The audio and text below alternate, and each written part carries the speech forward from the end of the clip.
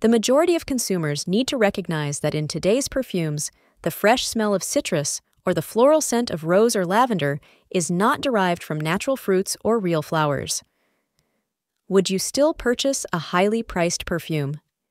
If you knew that the ingredient linalool smells like lavender and the ingredients citronellol and geraniol are responsible for the characteristic aroma of roses, these synthetic aroma chemicals are produced in factories using petrochemical starting materials, isobutylene and formaldehyde.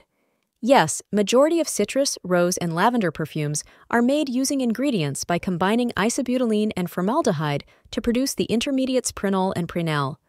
One prenol and one prenal molecule are then finally joined to produce citral. Geraniol and linalool are synthesized in further steps. For centuries, perfumers relied exclusively on natural fragrance components. We encourage you to reduce the environmental and harmful impacts of aroma chemicals.